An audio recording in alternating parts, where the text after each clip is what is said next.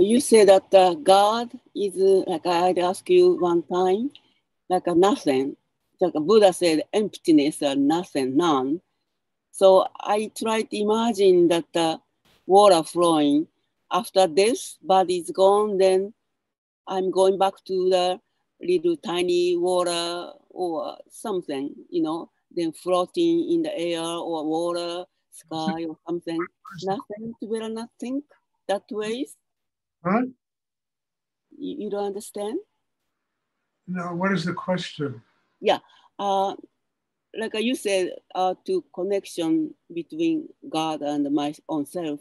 So then, like I said, that the emptiness is like a Buddha. I mean, well, nothing, emptiness, nothing equal God or something, Yeah, So, I can tell you the Buddha was very conscious and was perfectly correct in saying that a state of nothingness enables a human being to connect with higher energy in the universe. What keeps us from connecting is ego, personality, tension, fear, insecurity, all of these different, elements that build up inside of people and block them. But once we learn how to transform all of that stuff into chi, into an open heart, into love, you understand? And you can only do that transformation by becoming closer and closer to a state of nothingness in yourself. I mean, Rudy always used to say, less is more, and it's true. The less there is of us involved, the more spiritual energy can flow through us. So we, by the very nature of our personalities and all the things we fear and insecurities and et cetera, we keep that energy, we dam up the flow of that energy. We're full of ourselves and we don't have any room, but we have maybe 10% room inside ourselves for spirit to flow. Otherwise, we wouldn't even be alive. So the Buddha, look, an extraordinary being who attained the state of nothingness. yes.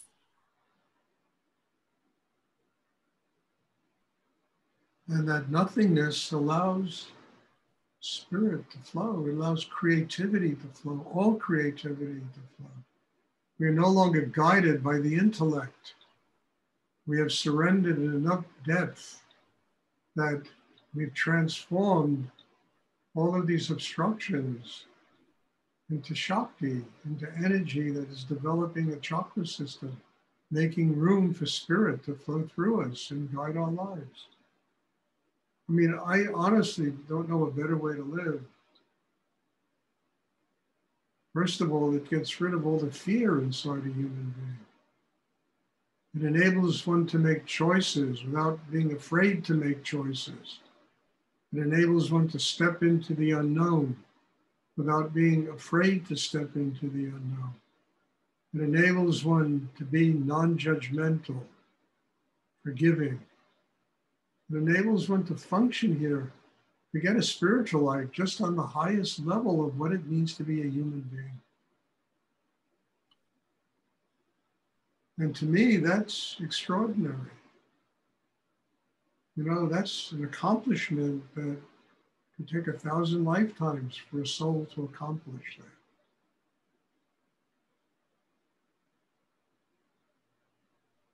And what supposedly we're all here to do is to accomplish that. Is to train ourselves. We need training. We need to learn how to do it.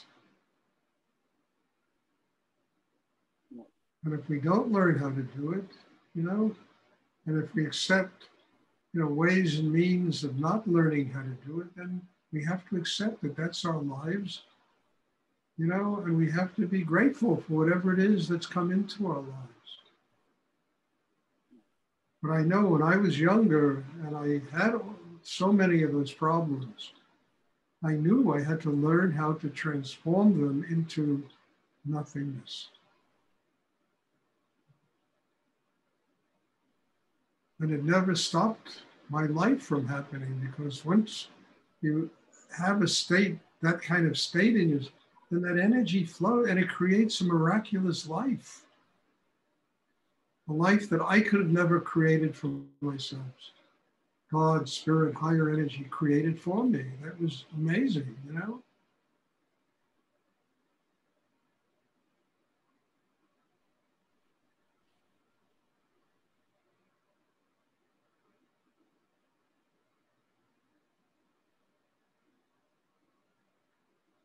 So yes, I am in absolute agreement with the Buddha. I bow to the Buddha, kiss the Buddha's foot, because that state of nothingness is the key to any kind of spiritual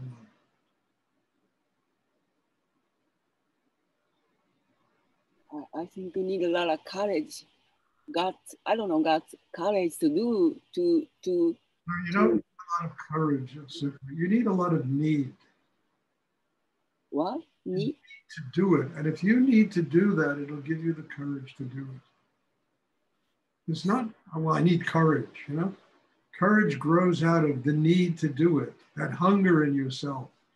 Yes. Then you get the guts to do it. I mean, look at your kind of music you do and dancing and art. You know, it's your need to do it that gives you the courage to do it. Yes. Mm-hmm. I mean, when I first met you and I went to that concert you gave, I was astonishing to me. And it's truly the need. And even at that point in my life, I didn't understand this. I understand it now because I burned through so many of my predilections about what spiritual life is to get to a sense of simplicity, of nothingness, of really tapping that need and letting that need produce for me what God wants it to produce.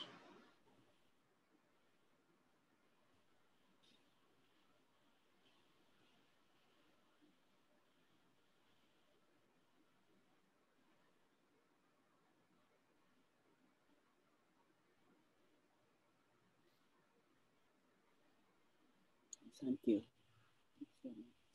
Does anyone else have a question you would like to ask? The primary need should be to have a spiritual life.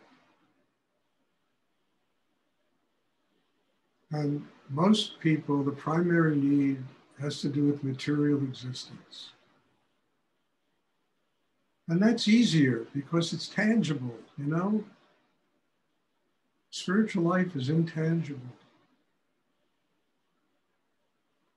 It comes from a high level of, more abstract level of consciousness. But, you know, once you tune into it, it creates the tangible around you. Because everything around us is a manifestation of God. It's a manifestation of spirit.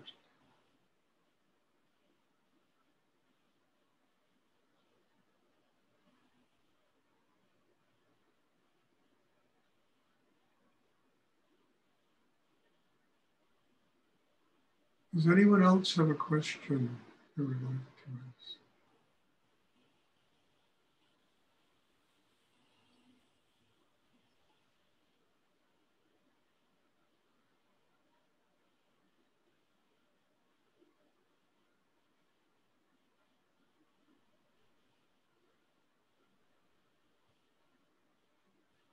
Okay, just one more thing. I spoke earlier about that blog that I'm doing. I think a blog is a strange word for writing these kind of things, but that's what they call it, and that's what we'll refer to. Something will be posted every Sunday. I mean, Bob already has a bunch of things to post, so, and then I have to write some more. But something will be posted every Sunday. Does anyone else have a question they would like to ask?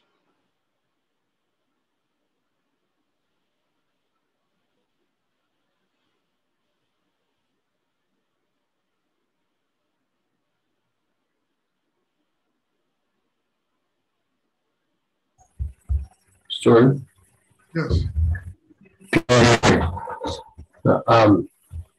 What does conflict come into our lives You sound to like teach? you're static on the radio. I can't understand. Oh, it's the internet. What does conflict teach us? I don't understand what you're saying, Sora. It's like static. He said, what does conflict teach us? What does conflict teacher? Teach us. Oh, okay. What does conflict teach us?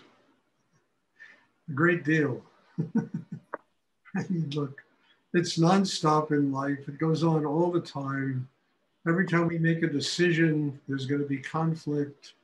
Every time we interact with other people, there's going to be kind of conflict. Conflict is a byproduct of the manifestation of the mind's energy. And most things in life are a manifestation of human projection. You know, they use the energy of spirit and project things into life, and these things create conflict. You know, the greatest thing to learn in conflict, you know, is that there's, you know, that you can learn from both sides of the conflict. You learn that, you know, that there is no right or wrong, that is just the mind and people's opinions that create the conflict. And if you learn, you know, I mean, one of the things I do in my own life when there is conflict, what is this person saying to me? What is that person saying to me? What kind of truths can I extract from both sides of the conflict? And how can one create harmony from conflict? You know, and that can only be created by transforming the conflict inside oneself into an open heart. There's no conflict in an open heart. There's no conflict when the chakra, you know, below the navel, the third chakra, you know, is developed and chi is developed and there's harmony and balance there. There's no conflict when the mind is quiet. Understand, there's only conflict when the emotions, the mind, the sexual energy, all of it gets together and creates a lunatic asylum inside of people. And it's all manufactured by, you know, energy that really is terrestrial. It's earthly energy that manufactures all the conflict. So to me, you know, there's enormous amounts to be learned from, you know, divergent opinions. And each side has something to teach. And if you learn from both sides of the conflict, you can eliminate the conflict. The problem is that people are righteous. Everybody is right. And that's why the conflict doesn't go away.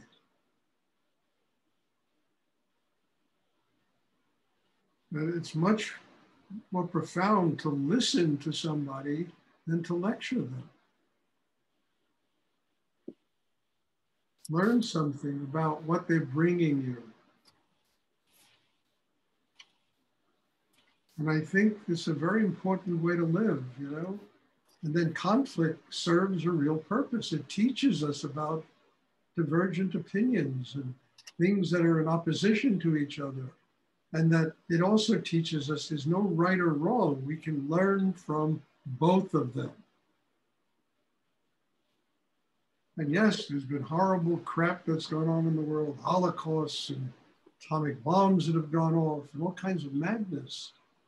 But if the madness teaches us something about how to grow spiritually, we can't prevent that madness. It happened already, but learn from it and certainly keep it from happening again.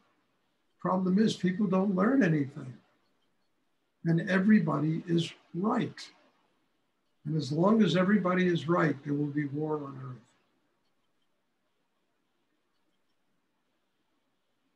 Because frankly, you have 8 billion people, I say it all the time, they all perceive their own unique reality. And nobody else is going to fit into anybody else's reality. But everybody can listen to other people's reality and learn something and grow because of it and not be in conflict with it.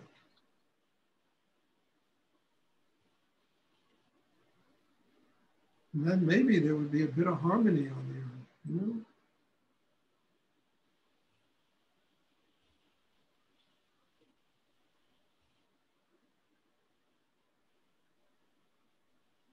And I'm not saying this through innocence. I know horror has taken place on this planet, still taking place here. You know, horrible things that people do.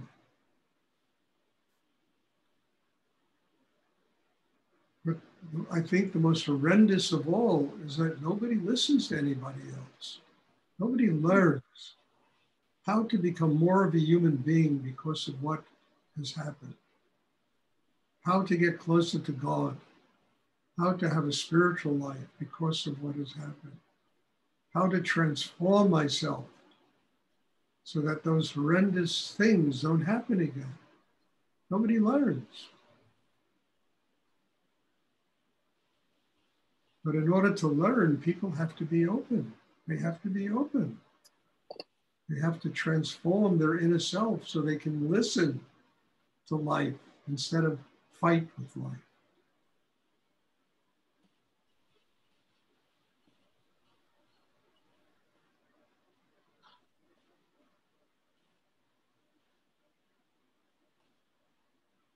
Does anyone else have a question?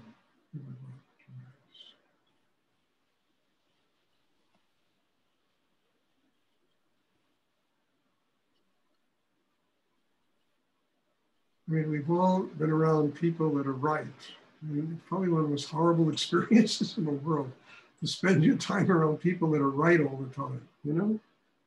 I mean, Rudy even said to me, he said, he'd rather be wrong, you know, than right. At least if he knows he's wrong, he can make up the difference. There's something to learn about himself. If he's right all the time, there's nowhere to go. You're a crystallized being. You're dead. You know, there's no room for growth.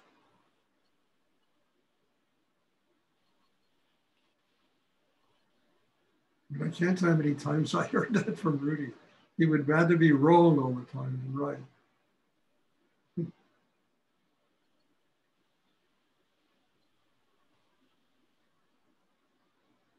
Does anyone else have a question they'd like to ask? Now, these are things that aren't instant, you know, these are not things that can be instantly learned.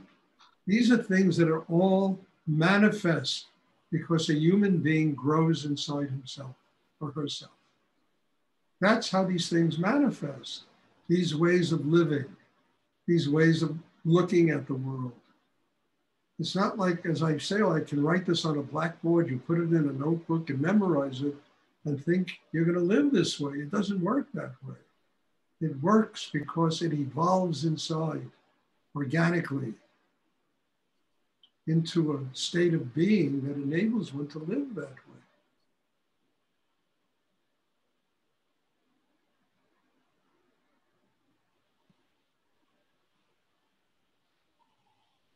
Does anyone else have a question you would like to ask?